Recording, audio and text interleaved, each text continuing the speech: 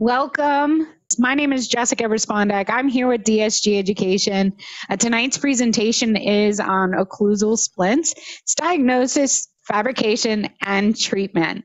The presenter is Dennis Urban, CDT. He is DSG's VP of Education and Training. He has over 40 years of experience in the dental technology field, including lab management, manufacturing, technical training, sales and marketing, product development, quality assurance, writing, and lecturing. Dennis has been an eminent lecturer to dentists and technicians worldwide since 1985. He is also a formal dental laboratory owner. His lectures and training span many areas of dental technology, including digital technology, removables, implant dentures, shade communication, and occlusion. His technical articles have been published in numerous dental publications in the US, Canada, Europe, and Asia. Dennis now serves as the chair of the National Board of Certification in Dental Technology, and he is on the advisory board for IDT Magazine. And it is my pleasure to say, take it away, Dennis. All right. Well, thank you, Jessica, and thank you, everybody, for joining us tonight. We have an international crowd and a bunch of great attendees tonight, and we're looking forward to doing this presentation. And I'm always excited to do these types of presentations. And I've had over 40 years experience in the dental business. I had the opportunity to travel around the world, speaking with dentists and dental technicians and visiting laboratories and practices and sharing my knowledge and gaining knowledge at the same time. So it's a great industry. I love what I do. And tonight's going to be an interesting presentation with a lot of information on occlusal splints. So probably stuff you've heard of before and stuff you haven't heard of before. And we're going to show some actual cases and actual materials that will be used in fabricating these different types of appliances. So without further ado, let's get started. We have a lot of information here. So, but if you think about it, one of the most important joints in the human body is the temporomandibular joint, and that connects the skull to the jaw. It's also one of the most problematic joints due to the TMJ disorder or TMJD. And TMJ disorder is the most problematic, symptom in a lot of patients, with pain, tenderness, swelling, and other symptoms around the face and jaw. And TMJ disorder is fairly common. And depending on the severity of the pain and discomfort that a patient is experiencing, it can also be fairly easy to treat and manage. So the treatment of the occlusal-related disorders is often a challenge for both the dentist and the patient. And these disorders are often difficult to diagnose, especially for occlusal-related disorders. And symptoms can be variable. So occlusal splint design and function can be considered an example of the art and science of dentistry and dental technology. And once the cause of occlusal-related disorders are identified, this reversible non-invasive therapy provides both diagnostic information and relief without the problems that often accompany other approaches to care, that is surgery or extended drug therapy. So we're going to talk about some of these solutions tonight. So let's get started. So some things we're going to be speaking about is the examination and diagnosis, TMJ Pain, Centric Relation, Appliance Types, Fabrication, digital versus traditional methods, and we'll get to the digital aspect of it towards the end of the presentation, material science, patient acceptance, and goals and predictability. And that's what we want to talk about is predictability tonight with these types of appliances. So what is occlusal splint therapy? Well, occlusal splint therapy may be defined as the art and science of establishing neuromuscular harmony in the masticatory system by creating a mechanical disadvantage for parafunctional forces with these removable appliances. And a properly constructed splint facilitates a mutually protected occlusion. I'm just going to minimize my speaker here. Okay, picture. All right. So as we go on here, let's look at these frequently asked questions. And some of them are: what is occlusal splint therapy? What types of splints are available? How do splints work? Which type of splint should be used and when? And how often should splints be adjusted? And that's a very important question, which we'll address in a little while. So as far as the splint therapy, let's start with like splint therapy 101 here and talk about that. We'll talk about terms, mouth guards, they're called bite guards or bite plates. There's hard splints, soft splints, combination of hard and soft splints, full mouth coverage of several teeth for TMJ disorder, or protection of natural dentition, on newly restored restorations, especially zirconia restorations or full arch restorations, and even laminates. We make quite a bit of these restorations, these types of appliances in the laboratory to help protect those newly restored restorations, because it's a big investment for these patients. And then there's a stabilization splint, which prevents teeth grinding and clenching. And the splint covers all of the teeth, and it's typically just worn at night. Then we have our repositioning splints, which is designed to correct occlusion and typically worn all day, every day. We'll continue with Splint Therapy 101 here. We'll move to advanced information in a little while. But how does Splint Therapy resolve issues? Well, splints allow the ligaments and muscles to relax. That's one key issue, that key solution right there. And it prevents the jaw reactions such as grinding and clenching, which a lot of us do, and I still do that. And then it eliminates pain and discomfort, and it helps bring occlusion into a more optimal position with these types of appliances, and it offsets negative effects of bruxism. And the signs and symptoms of unhealthy occlusion: wear, fracture, and chipping of teeth, the sensitive crevices on teeth and gums, gum and bone recession, loose or shifting teeth, and worsening of periodontal disease. And that does damage the dental bridges and implants when they get some of these symptoms. And tender muscles, headaches, and noises when you open and close your jaw. And a lot of us have heard this, even with our own TMJ, with the popping and clicking sounds. And we'll address that in a little while. And if you look at the occlusal forces, they can equal up to 500 pounds per square inch. That's amazing. When the jaws close, your teeth should come together evenly and at the same time without any tooth or teeth touching before one another.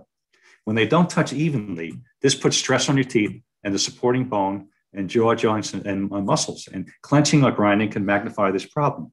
And this is where we have some solutions with these various appliances. So let's look at some of the symptoms here. Of course, headaches, aching pain around your ear, joint locking and popping, pain and tenderness in the cheek and jaw, pain and difficulty chewing, even causes dizziness and sharp facial pain and deep ear pain, facial swelling, and neck and upper back muscle spasms and pain.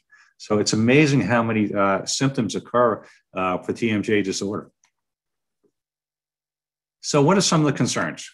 Well, a lot of the clinicians and patients have a concern about what type of appliance to utilize, the type of design, the length of the treatment, expected results, and patient's acceptance. And the expected results should be decreased pain, increased TMJ range of motion, better occlusal efficiency. And we'll talk about those appliances that help with that occlusal efficiency in a little while. And the ongoing increased improvement. And the splint design with quality material. And we're going to talk about material science and some of the materials that are out there and some of the splint designs out there, including digital designs, as we move on. So the expected results, we want to be protected from TMJ and dysfunctional forces and stop the possibility of perforations or displacement. We'll talk about those perforations in a few minutes when we show some other slides. And we want to create a stable and balanced occlusion and to create harmonious relationship of all muscles, discs, ligaments, and bones. So those are the expected results. And it just doesn't end when as a treatment goes on. This has to be really watched and regulated as on an ongoing basis with the patient. So this is some information from an IDT article from Dr. Leonard Hess he's a senior faculty member of the Dawson Academy. And what we want to find out and try to find out is from the patient is their oral, medical, and dental history. Evaluation of the range of motion, very important. Centric relation load tests. And the evaluation of dentition wear. All this comes into play when you're examining the patient for an appliance. And a CBCT or MRI if necessary. And most doctors and clinicians I speak to, they are doing these CBCTs on most patients and MRIs if necessary. Let's look at the analysis of the discs and ligaments now. And this is sort of a prerequisite of what kind of appliance you're going to prescribe. And the disc is the cushion that separates the lower jaw from the skull base, as you can see here. And ligaments help to tether the disc to the mandibular condyle, as you see in the lower right-hand photo. And some of the analysis of these distal ligaments, there's two ligaments. The one that's closest to the skin, that's the lateral collateral ligament, and the other is located in the deep part of the joint, the medial collateral ligament. And one or both collateral ligaments may be injured in one or both joints. So we have to keep that in mind. And trauma or disease can cause any combination of collateral ligament stretching or tearing. And a result of ligament stretching or tearing is that the disc may or may not dislocate or herniate in that part of the joint where the ligament is damaged. So that is one of the reasons why TMJ damage can vary from one patient to the other. So there's different levels of damage to the patient and different symptoms. So sometimes it is hard to diagnose. And we talk about disc herniation. You know, CT or MRI is advised to diagnose this disc herniation. I think it's necessary upon any startup, any kind of treatment with temporal mandibular appliances. And TMJs may be quiet, or they may click or pop, like I mentioned earlier, or they may have crepitus or sandpaper sounds. In a normal TMJ, the condyle can move forward away from the ear or backward towards the ear. And if the disc is not herniated, then the joint should not make any sounds when the jaw is opened. And if a ligament stretching allows the disc to herniate, it will slip out of place with the jaw closed.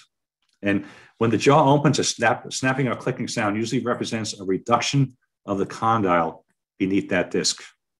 And upon closing, the condyle typically slips off the disc again, and the pop may be heard upon closure.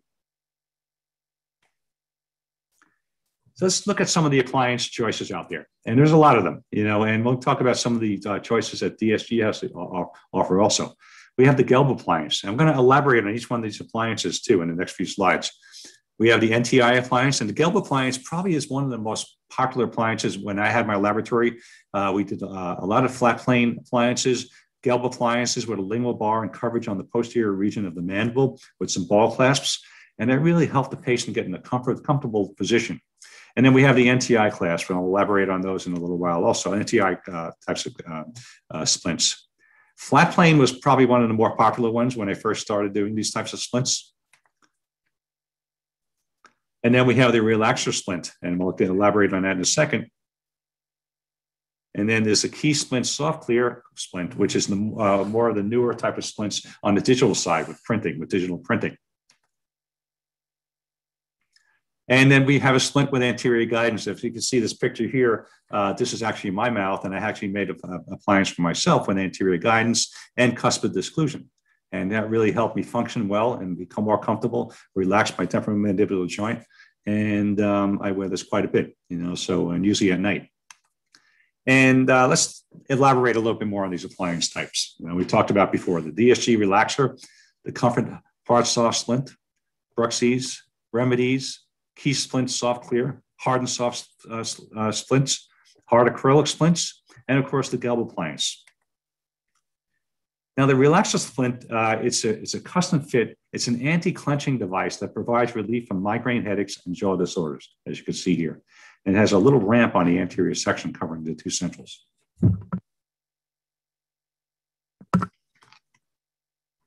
Then we have our hard acrylic splint appliance. And this was probably one of the most popular ones in the laboratory when I first started making splints also. And they have a hard acrylic surface to protect the teeth of heavy bruxism and grinders. The problem is when we make these types of appliances, you know, a lot of the know-how and what to do in making these appliances is not presented. And sometimes they're not relieved correctly. And there's pain interproximally of the teeth, with the teeth and the gingiva. And so we want to make sure that's really relieved accordingly. You still want that retention so that it stays in place. You want to relieve any of those high spots interproximally when you're finishing these types of appliances. Then we have the remedies appliance here. And as you can see, these splints relieve patients' stress and bruxism. And I'm just going to minimize something here so I can see. There we go, that's better.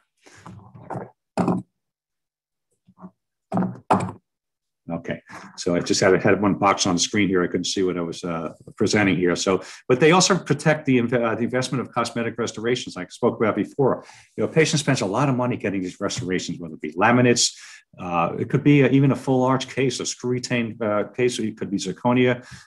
We want to protect those appliances because the patient's really clenching at night and when they're sleeping, and even during the day. I find myself doing that's the same thing. So these appliances really help out in protecting those that investment. And bruxism is made of a heat cure elasticized acrylic. And Remedies is a hybrid type of material made of a heat cured acrylic with the heavy bruxer. So the Remedies is actually a little bit stronger. So it really, it's really a good solution for those heavy bruxers. And then we have our key splint soft material, like I mentioned earlier. And we'll show this material. I have a little video later on I'm going to show. But it's a 3D printable material. And it has the comfort and flexibility of a soft splint with accuracy and strength. And this is the Gelb appliance I spoke about before, which probably many of you know. You know, it's a posterior splint covering, and it's covering the occlusal surfaces of the mandible. And it offers the patient less discomfort compared to the other splints. So it's a lingual bar that you adapt to the lingual of the lower. And you know, the Gelb appliance for mandibular orthopedic repositioning is probably one of the most popular daytime TMJ appliances in the world. And I had the pleasure to actually speak to Dr. Gelb a couple of weeks ago, and I told him about all the cases I made over the years in my laboratory. He thanked me, and he's very gracious. But he has a successful appliance here, and you know, Dr. Gelb really came up with a good solution here. And it has been shown in evidence-based research to treat temporomandibular joint displacement, headaches, and sleep disorders effectively. So this is a great appliance. It's one of my favorites here. And this is the Gelb appliance in the mouth. As you can see here, it's opened up the bite here. It's positioned on the posterior of the mandible. And we have 2 ball clasps. Sometimes I put 4 ball clasps in there if you want more retention. But I try to come up over the occlusal surface of the teeth, so it actually creates more retention. And it's this way that's less likely to have to put 4 clasps on these types of appliances. Then we have the Comfort HS Splint appliance, and that's the most widely prescribed appliance due to its comfort and fit. So it's a hard, soft appliance, and it has 2 layers that make up the splint.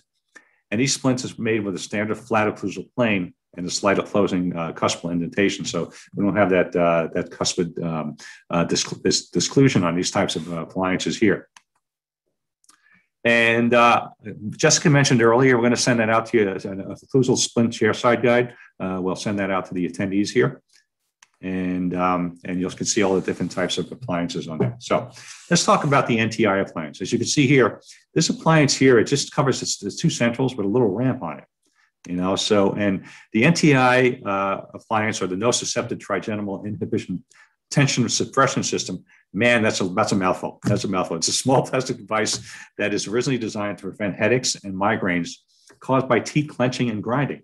And the objective of the NTI is to relax the muscles involved in clenching and grinding. And the NTI TSS device is an anterior bite stop worn over the 2 front teeth at night to prevent that contact from the canines and molars. So it's a very small appliance, and it works. It works, and you know, it's designed to be a deprogramming device. It shouldn't be worn and cannot be worn for more than 6 or 8 hours a day without the risk of tooth drifting or eruption. You know, and the NTI device helps the elevator muscle shut down around 70 to 80% when the posterior teeth are not touching, and this can greatly reduce inflammation. Then we have the dual arch splints too, so an upper and lower arch, and this is a long-term deprogrammer to be worn more than 8 hours a day, and there's no contact with the posterior. So we keep that space, we keep those teeth hitting, the lower teeth hitting that ramp on the upper, and the dual arches, and this is a very effective deprogramming appliance.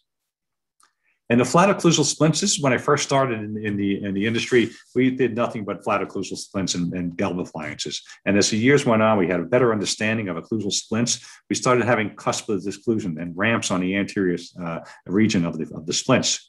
But these flat occlusal splints are relaxation or stabilizing splints, and they're widespread in use, and they provide an even occlusal contacts. And these may be constructed for the upper or lower jaw.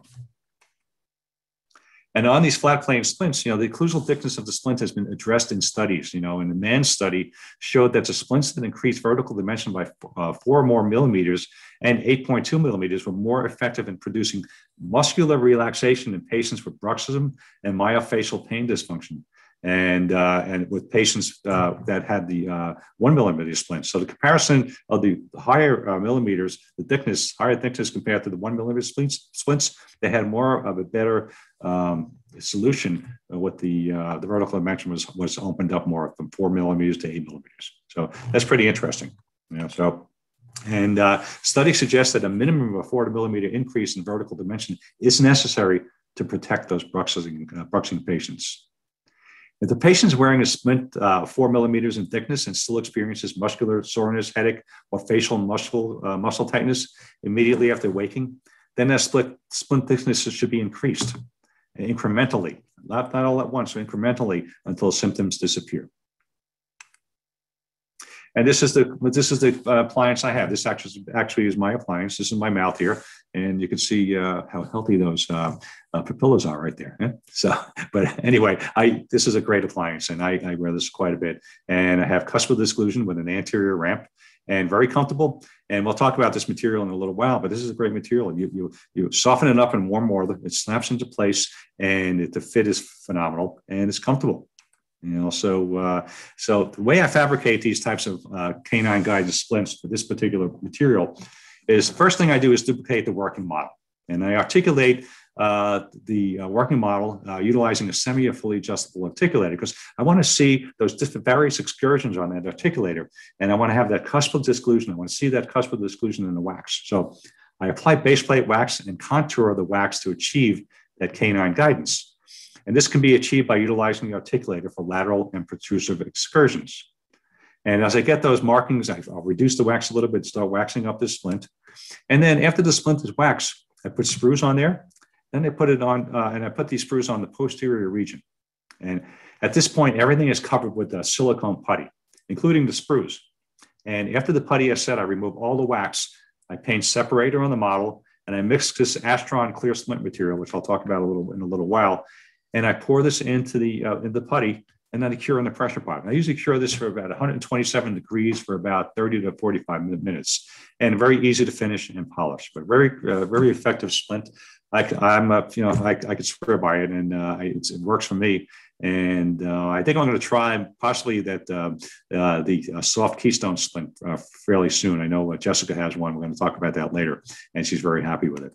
So the fabrication of this canine guided splint, after the material is cured, I place that model back on the articulator, and I make sure that bite has not changed. I want to spot grind and work it in for canine guidance. And I finish it and polish it. And it's very simple. So, this material actually now is being utilized for milling technology with CAD/CAM systems. So it makes it a little bit easier to process now. So, and there's your cuspal exclusion, as you can see here. So a lot of good information, a lot of good choices to choose from. And, when you talk about adjustments, splint adjustments would be required with some weekly and some monthly, but the patient really has to come back on a regular basis for these adjustments. In some severe cases, or more often, as much as twice a week, and it depends on how quickly your disc moves and how you try to fully recenter in the TMJ. And, it's where wearing the splint is prescribed. And wearing the splint at night and while you sleep is important, in certain about these types of appliances with the anterior guidance. And after several splint adjustments, a relatively stable, healthy, reproducible hinge position for the jaw occurs. So it really works out well. And some of the underlying issues, after stabilization of the jaw is achieved, it is then time to correct the underlying occlusal issues. So this is where we have to really look at different kinds of restorations, what's going to be beneficial for the patient, and we have to meet those patient expectations. And if it's not addressed, occlusal abnormalities originally present will negate any progress already made with splint therapy. So actually you can go into reverse mode if you don't address these after stabilization and look at those underlying occlusal issues. So we're going to talk about different types of splints here and get more in depth here. And we'll start off with stabilization splints.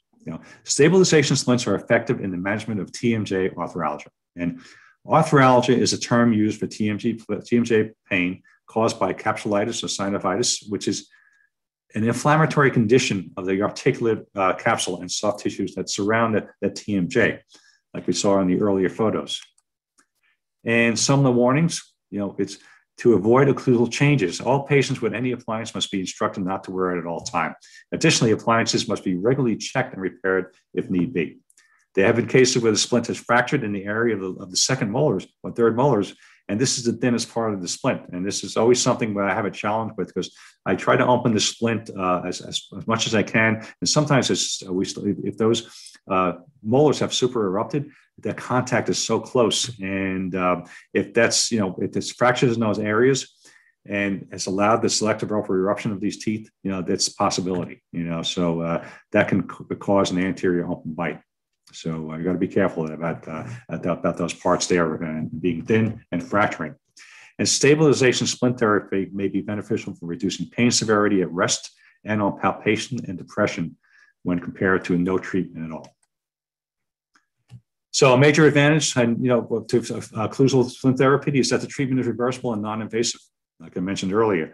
And I like to stress this a few times in the presentation. The dentist must carefully adjust the appliance at the time it is delivered and periodically thereafter. Sometimes I've been involved in the operatory with the clinician, and sometimes there's minimal adjustments. Sometimes there's none. I've been in the operatory where there's really no adjustments, but usually there's some minimal adjustment. And an occlusal appliance, or bite guard or bite splint that we talked about earlier, it's custom fabricated and it can be hard or soft. And I like the hard soft ones also. I'm going to talk about what type of a material to use for those hard soft materials and the choices out there. We mentioned a few earlier.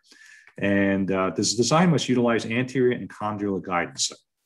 And that ensures exclusion of the old posterior teeth during protrusive, excursive, and any parafunctional mandibular movements, especially with complex restorative procedures, including change of occlusal vertical dimension or jaw function. So important. So as elaborating more on these repositioning splints, they're the most popular appliances for deep bite correction.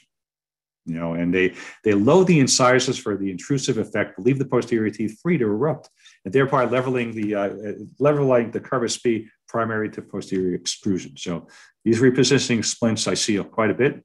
And studies that involve the vertical changes of molars and incisors with biplane treatment found that the alveolar height in the molar region increased, and with minimal change in the incisal area. And the intrusive effect on the incisors is at best minimal. So they consist of an acrylic platform anchored to the maxillary dentition with an arrowhead, Adams, ball clasp, or crit clasp. Sometimes I don't put any clasp at all, but it's nice to have those clasps on there to give it extra retention. And anteriorly, a labial bow helps to stabilize the biplate, like you saw the one I wore earlier, the picture I showed earlier, and contact on the teeth at the incisal 1/3. And by acting as a premature incisal stop, usually within the confines of the intraocclusal space. And the block bursts the posterior teeth from the occlusal contact and allows them to erupt. So it's advisable not to disclude the posterior teeth more than 2 millimeters, though. This allows close supervision of the follow-up and treatment progress and prevents any sudden TMJ or myofunctional change. So wearing appropriate bite splints at night. Nighttime splint has a number of purposes. And of course, the obvious ones is to prevent teeth wearing, and I noticed on mine, not having a splint all these years, my bite is closed quite a bit, and I have a closed bite now. I really wore down a lot of my teeth, and balance, support, and relief and tension of the jaw joints is also a great result of these splints, and especially on the cranial bones and muscle of the head and neck. And it also, to open up the bite to create more space for your tongue at night and increases tongue volume. And it's been proven to improve energy flow throughout the body, especially helpful during sleep to improve airway and breathing and facilitate refreshing night's sleep. And of course, it reduces clenching and grinding to reduce headaches, neck aches, and jaw aches. So. And I like to show this slide here because my background is removables also, and implant dentures and partials and full dentures. And over the years, I've gotten a lot of requests for partial or complete denture splints. And when I first started doing this, I said, man, how are we going to do these types of splints? How are they going to stay in the mouth? But we really could do these, especially on partial dentures. And I've done these on complete dentures also. But the denture has to, you have to have a good fit. And sometimes we'll have to reline these dentures to have, a good functional reline with border molding to make sure that retention is evident, and then we can make these bite splints because, a lot of patients take their dentures out at night, but, if we make a bite splint to compensate for those, for these clenching, this is a great solution because, patients with dentures clench also and teeth break. They're only plastic or acrylic or composite, so it's important. So I like to bring up this topic here. So let's look at the classification of bite splints. Okay, Occlusal classified bite splints as muscle relaxation appliances, stabilization appliances used to reduce muscle activity. And we'll compare this to the Dawson technique also. And Occlusal also clad anterior repositioning of appliances or orthopedic repositioning of appliances. And other types are anterior posterior biplanes, pivoting appliances, or soft resilient appliances or silicone. So those are the Occlusal classifications. And we look at, Dawson classifies bite splints as permissive splints or muscle deprogrammers. And I've learned so much from the Dawson Academy over the years, especially when it comes to occlusal splints and bite splints, especially with these permissive splints and directive splints, and the directive splints is a non-permissive splint. And then the third one is a pseudo-permissive splint that is a soft splint or hydrostatic splint. So, and this is from an article from Dr. Leonard Hess again, and he's a senior faculty at the Dawson Academy. This is from the IDT magazine, Inside Dental Technology. And he wrote that permissive splints allow the unrestricted movement of the mandible against the appliance. And most splint therapies fall into this category. And directive splints direct the mandible into a predetermined position. These types of appliances should be used with great caution and for only a very limited period of time. And permanent occlusal changes can occur with the use of improper directive splint therapy. So you really have to know what you're doing and know the science behind what you're doing. And an example of a directive splint would be an anterior positioning device that situates the mandible into a position that is anterior to the maximum intercuspation. So if you get a chance, you can look up this article online. It's great from Dr. Leonard Hess and from IDT magazines. They have a lot of the PDFs online and great magazine and great information. So some of the characteristics of the occlusal splints we want to look for is stability, balance and centric relation, equal intensity stops on all teeth, and the immediate posterior disclusion, and smooth transitions in the lateral produce with extended lateral excursions. And we want to be comfortable too, comfortable during wear, and reasonable aesthetics and patient compliance. So let's look, we looked at the classifications before, and we looked at some of the, results of these appliances when they're prescribed the right way. But even some of the pain originating from the masticatory system structure, look at the TMJ pain, the stretching of the retrodiscal tissues, collateral ligaments, capsulitis, synovitis, muscular pain, all those pains I mentioned earlier before, these can be taken care of with the right occlusal splint, and you can relieve that pain. And the patient can live, normally without that pain, and trying to get them into the right treatment plan. And again, we want to relax the muscles. We want to allow the condyle to seat in a musculoskeletal stable position and to provide that diagnostic information we need for further treatment and to be successful. And of course, we want to protect the teeth and associated structures from bruxism. We want to mitigate any periodontal ligament proprioception, and also want to have cognitive awareness also. And we mentioned all these before, and this is some of the more applications of the occlusal splints and some of the therapies that are going to cure those symptoms. Okay, so let's look at material choices. So we talked earlier about the Astron clear splint. We're going to go through these in a little while, and then the Ercodent material. And there's so many different materials out on the market, so I try to squeeze as much as I can. And I try to talk about the ones that I've used and been successful with in the laboratory. And we have the Comfort HS, hard heat cure clear splint, clear acrylic, and so an interesting material called VersaCryl. And there's a Primatech material, which is a light cure material. So, and then we have our Keysoft material. So let's talk about the clear splint a little bit more. This is what I made for myself. I talked about earlier. And now with this clear splint material, it's able to utilize this material with CAD-CAM technology. And what I liked about this is self-adjusting. You can put it in hot water. It softens up on the inside a little bit, almost like a hard, soft mouth guard, and it just snaps into place and just comes back to the original shape when you put it in your mouth. And now they're going to have this material for CAD/CAM. They're going to come in pucks or discs. Well, you'll be able to design this on a 3-shape or ExaCAD system. And it's so much fun and easy to design these on these CAD systems out there. So this is available now, I believe. I think it's available all over now, even including Europe. So it's just a great material, and now we're able to utilize it both on the digital aspect also, and the analog aspect of it. And there's your CAD/CAM system, milling system. And then there's the Ercodent system. And the Ercodent system is a vacuum form system. But I like about it, it has an articulator built into it. So you can have your occlusal information in that splint, and you can either have cuspal disclusion, or you can utilize different materials, different thicknesses, and different viscosities. And this is how it's done here. It's the material is put onto this Ercodent system. It's vacuum formed, and you can finish it down very easily. It has different thicknesses, and this is a pretty popular appliance also. And this is an interesting material. VersaCryl, I utilize this a lot. And you'll see me, if you go into any one of my other seminars, I utilize it with even implant cases and those types of appliances. But with the VersaCryl material, it actually it warms up it softens up with the warmth of the mouth. And what I do when I make a hard, soft mouth guard, which is something that's for a bad bruxer, I'll make a hard acrylic clear bite splint. And then what I'll do, I'll remount the inside, and I'll put this VersaCryl material. And it fits, so it's like a suction. It fits great. It sucks and goes into proximally, and the patient can wear this very comfortably. So this is VersaCryl. It comes in a clear material and a pink material. But I love this. I use it for many different applications, including soft relines. So, and there's a light cure material called Prematech. I use this Prematech material for verification jigs on my implant cases, hybrid cases, and those types of cases, or when we're having bars milled on full arch restorations.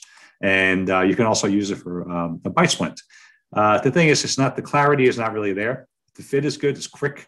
All you do is take this material, as you can see here on the lower, it comes in a rope form, adapt it to the ridge. You can put it on the articulator, close down the articulator, put it into a light cured unit for about 4 or 5 minutes, and then you have it, it's finished. But the thing is, it's not as clear as the other splints. So, but it's pretty strong, and it works for something quick.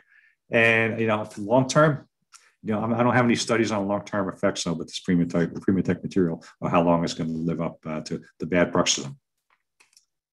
And then there's acetyl resin, or duracetyl material. And this has been pretty popular over the years also. In this particular case here, you can see this mouth, this woman here, she's really overclosed. And if you look real closely, I don't know if you can see this here, but on number 9, there's a check mark in a number 9 tooth here, going across the facial of the tooth there. And she was a bad bruxer, and she's overclosed. And so what was made for this patient was a material called duracetyl, or acetyl resin. And this acetyl resin material can be milled, or it can be waxed up and injected. So this is before. On the left-hand side here, you can see this is before and after. You can see when we opened up the patient's bite a little bit, and this is before and after again. So she's in a more comfortable position, and she could take this out and clean it. She could wear it during the day, and it really helped her get back into the right position, until further work can be done with her, and this is the appliance here. It's very simple. It goes right over her natural teeth. Open up the bite. It's rigid. It's strong. Comes in different shades, so all the Vita shades. And this is her before and after. So she's more in a comfortable mode now when she's not clenching as badly, and it eased up the pain on her TMJ also. And this comes in something, a puck form called Zerlux Acetyl LTD. And this could be milled, could be designed on CAD/CAM systems and milled with the milling system. So now let's talk about digital technology. I love digital technology, and we've come so far with digital technology on removables, on dentures, on implants, on you name it. It's just out there, and it's just a great technology, even for bite splints. So let's look at the advantages of digital versus traditional or analog in the dental office. So now we can get digital impressions from you at the dental office. No impression material is necessary. By registration can be scanned. No gypsum is needed for poor models. It's reduced material and labor cost, and it's reduced chair time.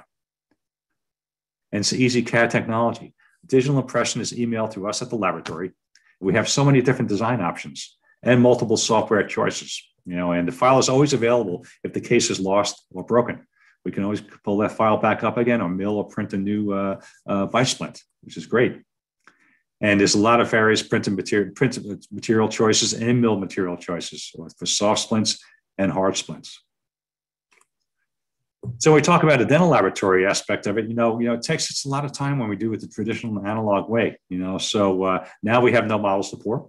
We have a virtual articulation on the screen, and it's a quick design of the splint. It's great. You can have cuspal exclusion. You can have ramps. You can make it thick or thin, and printing time is much less than acrylic curing time. And we have printable and mill materials for soft and hard splints. Again, no gypsum, no wax, no duplicating material, no acrylic.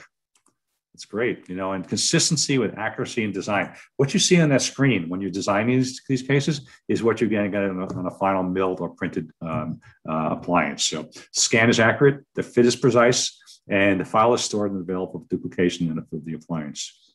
And it can be designed with cuspal exclusion or anterior ramps. Let's look at the time comparison. This is pretty neat here. When you look at the traditional versus the digital here, and you can see how much time it took. So to pour a model and duplicate it, to wait for everything to set, and pouring a model takes a few minutes, but by the time you wait for it to duplicate, to set, and after you duplicate, it's about an hour and 45 minutes. And then, you look at the other aspects of it, when we're talking about waxing, flasking, packing, curing, finishing, polishing. It's about 3 hours and 30 minutes. It's about a total of about 5 hours and 15 minutes. We don't realize it's that much time because most of the time we're doing a few of these at a time, but it's a lot of time, it's a lot of time consumption in the laboratory. And, when we go over to the digital side, to comparison, it's a lot less, so we're going to be designing, nesting, and printing, and that takes about 55 minutes.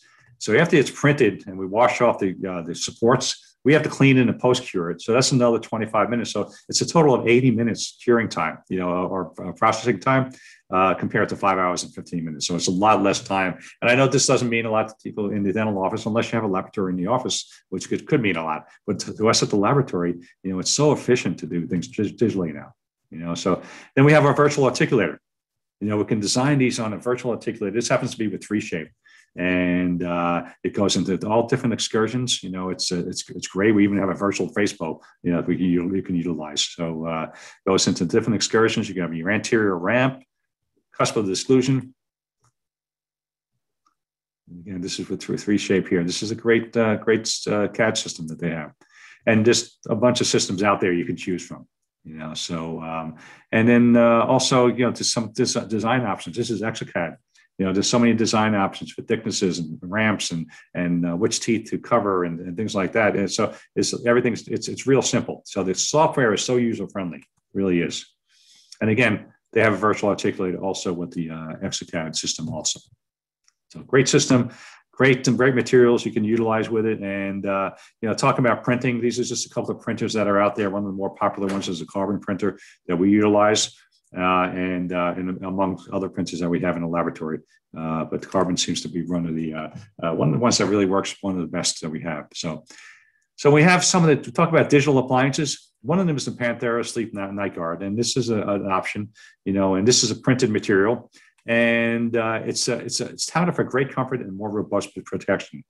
And it's one of the smallest full arch night guards on the market, and if you're familiar with the Panthera sleep appliances, this is comprised of a nylon material, and it's the same 3D printed material that's used in their Panthera DSAD sleep apnea and oral appliances. And only without the the other parts that come along with it, to bring that lower jaw forward. But it's a metal grade material, and it's durable and rigid, and the occlusal surfaces are comfortable. It's comfortable. It's rigid on the occlusal surfaces, and great retention. So this is one of the options that is out there.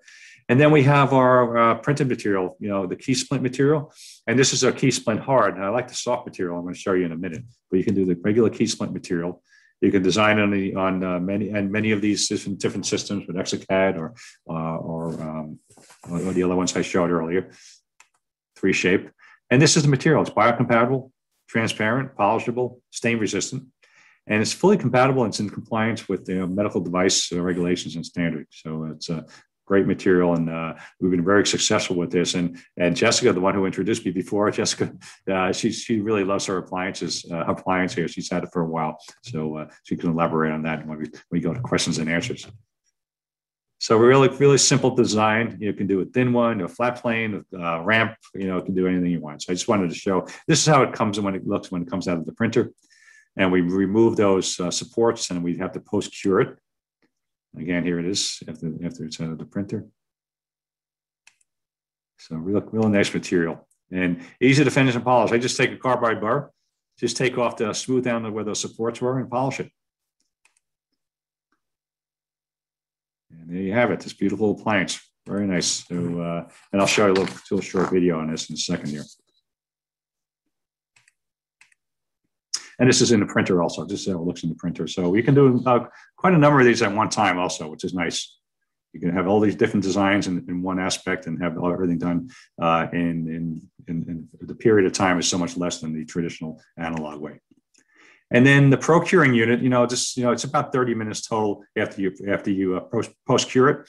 And you need to post-cure these though. You can't just take it out of the printer and put it in the mouth, so you have to post-cure it. And there's another system out there. So, there's a lot of systems to choose from also with these post-curing units. And we'll show a little video here. You can see this here. Just see how pliable it is and how strong it is. And this is just a simple flat plane appliance here.